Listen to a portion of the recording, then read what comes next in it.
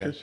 In closing, I just want to say that a freight rail strike, it would devastate the supply chain and it would literally shut down the country. Again, estimates are that the strike would cost the economy up to $2 billion per day during a very busy holiday season. This threat comes only months after President Biden celebrated avoiding a railway strike, remember?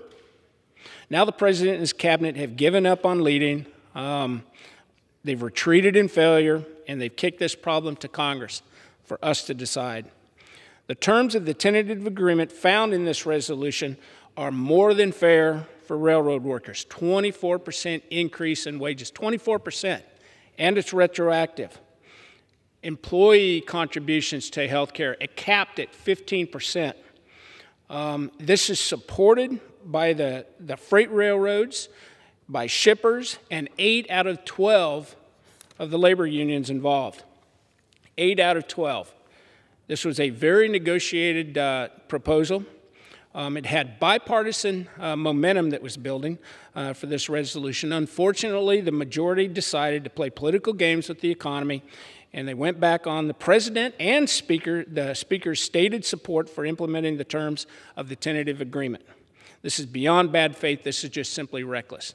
And I want to point out that what we're debating right now and what we will vote on with this is the tentative agreement. That's the original agreement. We will go on next to vote on the extra benefits. But despite the Speaker and the President's decision to cower the progressive demands by having a second vote on the revised agreement, I do plan to support this resolution, this one right now that we're debating, to implement the tentative agreement as it was debated, as it was negotiated, in an effort to stop an economically ruinous rail shutdown. And I would urge my colleagues to do the same. With that, I yield back the balance of my time. The gentleman yields.